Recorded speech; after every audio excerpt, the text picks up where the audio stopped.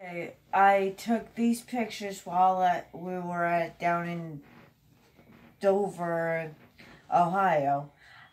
This was after the fact that of the massive flooding that they had down there. And I wanted to document where the water levels was at, how bad it was at that particular time, and how much it receded. And some of these photos, you can actually tell there's going to be a line where in the trees where you can actually see it. And the cemetery was there. It was actually underwater. It was just a shame how it was underwater.